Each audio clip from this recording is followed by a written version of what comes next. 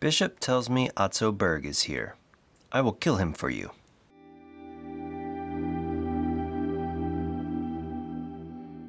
Hello, and welcome to Visions of the Past. My name is Andrew, and I am the host of this Assassin's Creed lore podcast.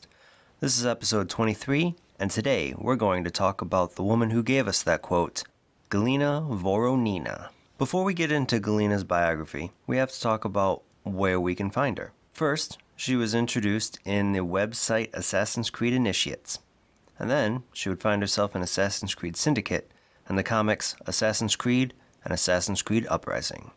Though we would also see her mentioned in emails during Assassin's Creed Odyssey. Galina is a Russian feminine given name that is also popular in Bulgaria and Slovenia, mostly during the period of Soviet influence. The origin of the name appears to come from ancient Greek myth. In one of their myths, there is a Nereid mermaid that was known as the goddess of calm seas, and her name was Galini. There are also two Christian female martyrs that are recognized by the Orthodox Church with this name. The first died in 252, while the more famous Galini of Corinth died in 290. Voronina might be based on the Russian word, and I do apologize, I'm probably going to mispronounce this, but it's voron, which means raven. And another possibility is that it's based on the Russian word vorona, which means crow. So it's kind of funny to me that the root of her name could possibly mean calm raven or calm crow. Born on July 20th, 1983, alongside her twin sister Avdota to Medaya Voronina, Galina would grow up in Protvino, within the Moscow Oblast, which roughly translates to province or region in English, in, of course, the Soviet Union. Raised as an assassin since birth, as her mother was an assassin scientist who worked within a facility that belonged to the Russian Academy of Sciences. By 1991, this would be the only assassin science facility left. At this point, Galina was 8 and would watch as the Russian Brotherhood declined further, and would watch as her mother would desperately try to reverse this with the animus that she had built. Medaya's experiments, though, would prove to be a disaster, with the people who used the animus driven insane and then sealed off in other sections of the compound.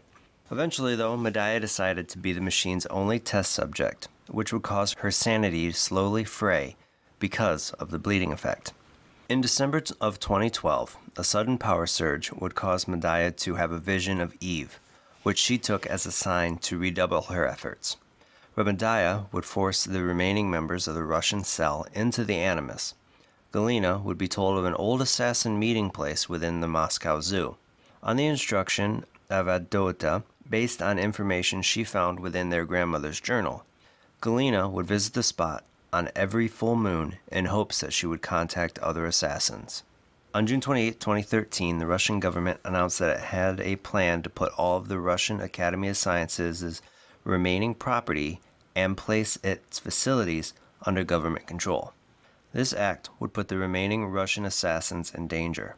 Because of this danger, Medaya would force both of her daughters into the Animus.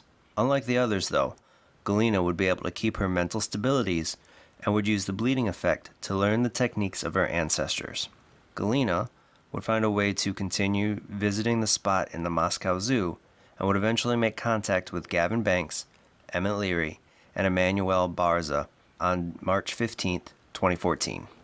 After telling them of the Russian Brotherhood's situation, she would ask permission to assassinate her mother. 2 days later, they would reconvene to discuss plans, and Galina would convince Gavin to help her. Once the group arrived to the facility in Protvino, they would find that it was crawling with deranged assassins and had to break into the facility. Even though she had requested backup from Gavin and his team, Galina barely needed it, as she used her 2 hidden blades to end the lives of her attackers, which included her twin sister Avdota. Eventually, they would find Galina's mother babbling and strapped into her animus. As Galina knelt down next to Medaya, Emmett would watch the screens, and he would see Juno in them, and when Galina ended her mother's life, Juno would cry out and then vanish. Gavin was able to convince Galina to join him on the assassin ship the Altair II, and they would travel to St. Petersburg, where she would meet the rest of the ship's crew on March 26, 2014. On April 24th, The crew would be tasked with deciphering riddles within William Miles's codex in an attempt to find him. They would eventually do this, and the Altair II would dock in a hidden cove in Norway on May 1st, 2014. On May 23rd, after Rebecca Crane had updated the systems of the Altair II and found a spy uploading reports to a group that were called the Initiates, William would gather the crew of the ship to identify the spy based on their investigation. William would name Stephanie Shue as the culprit, and on William's command, Galina would move in to kill her. Eric Cooper would intervene and reveal that he was actually the spy, though they would eventually confess that they were working together. William would then confess that he had no intention of having them killed, as the Initiates appeared fairly reasonable, and instead had Sean Hastings send a video to the Initiate group offering them to join the assassins. In October of 2014, Gavin would lead a group that Galina was in to attack and destroy the Abstergo facility in Paris that was dedicated to the research and study of the sage John Standish. Galina would confront Alvaro Grammatica during the attack alongside Sean Hastings. Galina would try to kill Alvaro with a grenade, but he would survive because of the Shroud of Eden he was wearing. After the attack, the group would be followed by Templars Johanni Otto Berg and a man by the name of Sorkin. Galina would be able to kill Sorkin before escaping in boats that were waiting for them. In late October 2015, Bishop would reach out to Galina and have her meet up with Sean and Rebecca in London to help them locate a Shroud of Eden. When she arrived, she would sneak up on Sean, causing him to jump, and while they reminisced about the mission to Paris, with Galina teasing him for screaming like a baby, she would eagerly tell them that she would kill Berg for them. After the Shroud's location was found, the three would travel to Buckingham Palace to recover the Shroud from a secret vault. When they arrived, they would find that Berg, Violet da Costa, and Isabel Ardent had arrived before them. A fight would ensue that would see Berg breaking Galina's hidden blades, but she would eventually get the upper hand and knock him out. But just as she was about to smash his head in with a rock, Sigma Team would arrive and force her to take out the reinforcements and then retreat because of a gunshot wound that Rebecca received during the fight. By the end of the year, Galina would be reassigned to a cell in California, which was led by Xavier Chen. The two would find conflict within each other over the report of Joseph Lawner, an assassin who was thought to be dead. His report claimed that he had appeared to join the Templars, claiming that he was trying to lure out one of their top agents by helping them find a piece of Eden that was located in Salem during the time of the witch trials. Xavier was inclined to believe him because of their shared history together, but Galina thought they'd be better off to kill him because of what happened with Daniel Cross. So to verify the validity of his claims, they would search for an individual with genetic memories of that time and location. Their technician, Cody Adams, would hack Abstergo's Helix database and find that an employee of the San Diego branch of the Malta Banking Corporation had these memories. Galina and Xavier would head to San Diego to recruit the owner of these memories, Charlotte de la Cruz. Charlotte would be enthusiastic about joining, but a group of men that were sent by the Templars arrived at Charlotte's apartment and attacked them. Xavier and Galina would be able to eliminate them and took Charlotte to their hideout, located near the Salton Sea. It would be here that Charlotte would enter the Animus to relive the memories of her ancestor, Tom Stoddard, an assassin who was active during the Salem witch trials. Because of Tom's nature clashing with Charlotte's moral compass, she would struggle staying synced with him. This would lead to Galina having little faith in Charlotte, which Xavier would object to, causing the two to frequently argue. Galina would eventually decide that looking for answers in the past had become irrelevant and ordered Cody to pull out Charlotte so they could kill Joseph before he could give out any of the Brotherhood's secrets.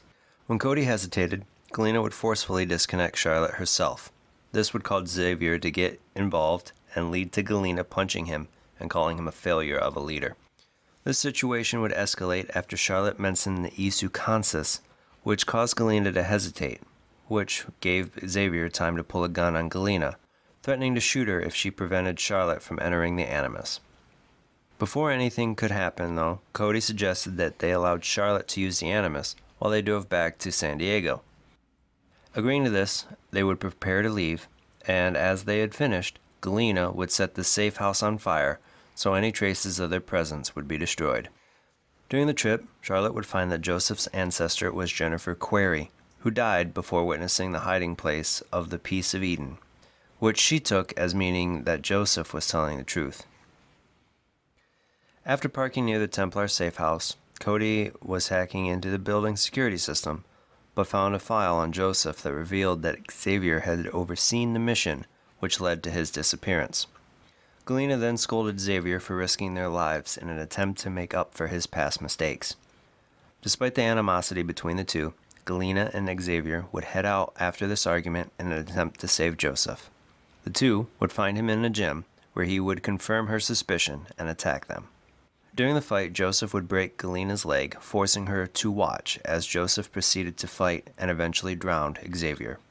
Charlotte would come to the rescue just as Joseph was about to kill Galina, but Joseph would try to convince Charlotte to his side, stating he wasn't a Templar, as he detonated a bomb elsewhere in the building.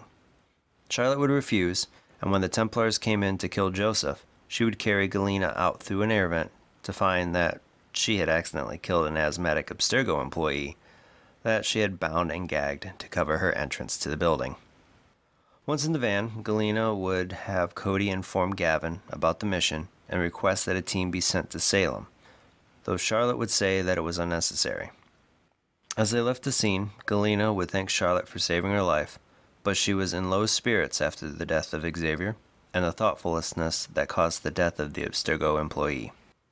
After the death of Xavier, Galina would take control of the cell, which would then flee to Mexico. While there, Galina would be adamant about tracking down Joseph, who was able to flee the Templar safe house. Once they were in Mexico City, they would rent a motel room and hire 2 discreet doctors to set Galina's broken leg without asking questions. As the female doctor was tending to Galina, the male pulled a gun and would cause Galina to pull her own and shoot him to death. Galina would then order Charlotte to take his gun and point it at the woman. She would then state that she knew nothing about his motives and that he was new. After Charlotte said that she was telling the truth, Galina would knock her out. Taking refuge in the motel across the street, the cell would watch to see if anyone went to their former room. During this time, Charlotte would realize that Kansas wanted her to find the group known as Erudito and would start searching the darknet for them.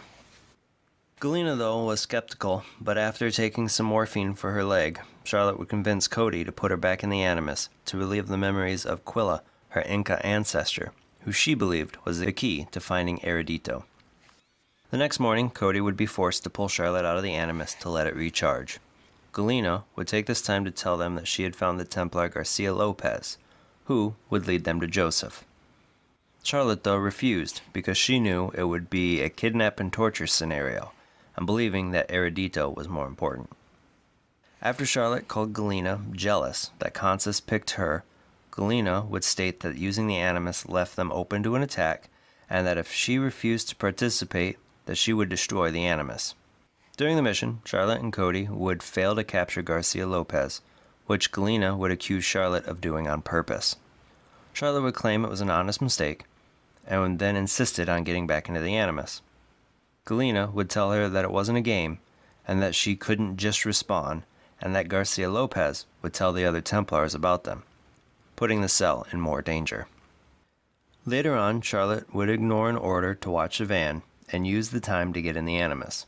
Galina would pull her out, and being furious over Charlotte ignoring orders, Cody would discover that the batteries were toast. Charlotte would choose to find new batteries, to which Galina would tell her not to go, but if she did, she'd do it alone. Galina would eventually catch up to Charlotte and reveal to her that the Mexican cartel had captured Cody and left his ear as proof. That night, Charlotte and Galina would attempt to rescue Cody at the Estrado Aztec Stadium, where they were supposed to surrender to save Cody's life. Galina, still healing from a broken leg, would take up a sniper position in the bleachers, while Charlotte would begin to methodically eliminate the cartel's henchmen. As Charlotte made her way to Cody, Galina would blame her for the situation because of her mercy as the female doctor alerted the cartel, and for losing Garcia Lopez, which prevented them from leaving the city. Charlotte would end up being ambushed by the cartel's leader, Arturo Vera, who wanted revenge for his lover, the doctor that the assassins had killed in the hotel room. He would end up shooting Charlotte in the foot to force Galina from her sniper's nest. Shortly after, though, the Templars would arrive via a helicopter and gun down Vieira and almost get Galina herself. Charlotte would think that the Templars were after her and would threaten to commit suicide if they didn't spare her teammates. But the Templar leader, Ortega Sanchez, would tell her she was wrong, and that bringing in the head of the infamous Galina Voronina would be enough. Thinking on her feet, Charlotte would then offer the location of Erudito's meeting, 3 days after the battle, if they would allow her team to live. Sanchez would give her a day to find the information and to surrender herself before hitting her gunshot wound with his cane, unbeknownst to her, injecting her with a microscopic tracer. And he would tell her that it was insurance from a double cross and would harm her friends and family if she did not uphold her end. While Charlotte worked to gather the information, Galina would reach out to the cartel, offering them the head of the man that killed their leader in exchange for safety of her team during the meeting with Sanchez. When the cartel attacked the Templars, Galina would use the distraction to get her cell out of the city. After a few weeks in Buenos Aires, Argentina, Galina would be able to make a pact with Erudito leadership. In exchange for Charlotte's help to learn more about Kansas, Erudito would help them find Joseph. After finding out that Joseph was in Somalia, going by the name Alan Wilde, Charlotte would ask Galina to bring him in alive because she had a hunch on him. While in Mogadishu, Somalia, Galina would lead a group of Erudito field agents that she had been training in their attempt to find Joseph. While observing a public event that was attended by a known Templar financier, Zara Okur, Galina would be attacked by Joseph, and in her attempt to fight back, would be knocked down. Michel Lamar would be able to distract Joseph long enough for Sheed to pull a gun on him. At this moment, they would also receive a distress call about Erudito being under attack. Realizing that they needed Joseph because he had a plane, they would convince him to go along by allowing him to speak with Charlotte. During their flight to the island, Galina would also send a message to the assassins asking for help.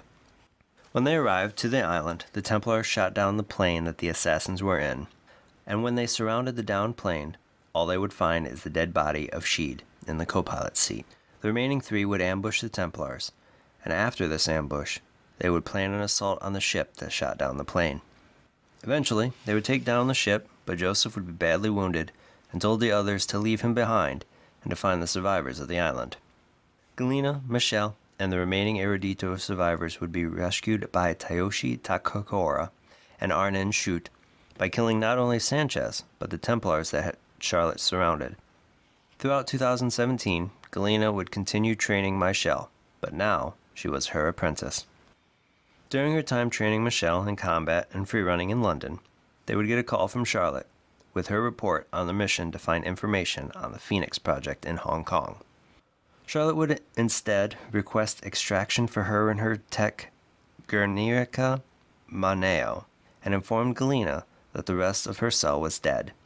Charlotte would go on to explain how the mission went wrong and about a boy who spoke and acted as if they had already met before. A month after this report, Galina and R.N. Shute would be in Berlin to intercept Heinrich Hart, a scientist and Kayoshi's mole within Abstergo. The two would seek out Hart because it was his information that had led to the mission that Charlotte took in Hong Kong. Hart said that no one within Abstergo knew what had happened, but there were rumors that the Black Cross was investigating the matter. What they did not know was that Hart was secretly a member of the Instruments of the First Will and dedicated to Juno. Galina would remain in Berlin while the rest of her cell went back to London. Secretly, though, Galina would return to London to find most of the cell missing and Monroe preparing to slit an unconscious Charlotte's throat. Galina would stop the attack and throw Monroe to the ground and begin to torture him. This would be the scene that Kayoshi and Arend would return to, with Galina telling them that the mission they were just sent on was meant to be an ambush so Monroe could kill Charlotte.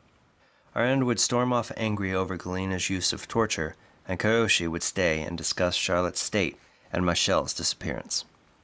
While Galina would suspect Isu influence, Charlotte would awake and confirm that it was Juno behind the attack and that the assassins needed to warn the Templars. Sometime later, Michelle would return to the hideout, but she brought with her Juhani Atzo Berg. As soon as Galina saw him, she jumped to attack him, but Charlotte would stop her, telling her that it wasn't time to do anything rash. At a restaurant near the hideout, Berg would explain his mission in Geneva, meeting Michel, and how he was attacked by the instruments of the First Will. When Kyoshi suggested that Monroe might be a member, Michel refused to believe it, and Berg would still suggest that they should work together, as he couldn't trust anyone within the Templar organization. Charlotte would agree to the idea, and when they returned to the safe house, Galina would roughly interrogate Monroe. When Charlotte desynchronized from the Animus, Berg would continue the interrogation. When Charlotte was advised not to use the Animus again, Berg would convert their Animus with some Helix hardware to allow him to relive the memories of Albert Bolden to find a piece of Eden called the Kui Noir. Eventually, he would find the location of the piece of Eden, and reluctantly, the group would head to Barcelona together. Here, they would find the Kui Noir 60 miles south of the city. In August 2018, 3 days before what would be known as Resurrection Day, Berg, Charlotte, and Galina were digging up the Kui Noir when they would be attacked by the instruments of the First Will.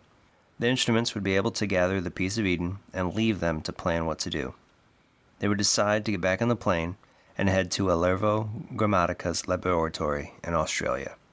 On what would become known as Resurrection Day, the group would attack the laboratory, with Galina working as a sniper. She would kill Jazdip Dami, an assassin turncoat. Making her way inside the lab, guided by a force field of blue light, Galina would be able to watch Charlotte assassinate a reborn Juno, but the building would start to crumble, and she would have to retreat. Berg would set off an explosion, completely leveling the building, leaving little trace of the cloned Isu body, and killing Charlotte in the process. In her grief, Galina would resort to self-medication and drinking herself into stupor, and not leaving her room aboard the Altair II. I've always enjoyed Galina from the first moment I saw her in Assassin's Creed Syndicate. She is a take-no-nonsense character that is a superb hand-to-hand combat specialist. What I didn't know before reading the comics was how she got her skills. Going back and seeing her tragic backstory and how she got her skills in the Animus like Desmond did, it allowed me to connect with her more as well. More than once, we see her as a badass fighter, and she came off in Syndicate as a little unstable, though that wasn't really touched on within the comics that we see her in.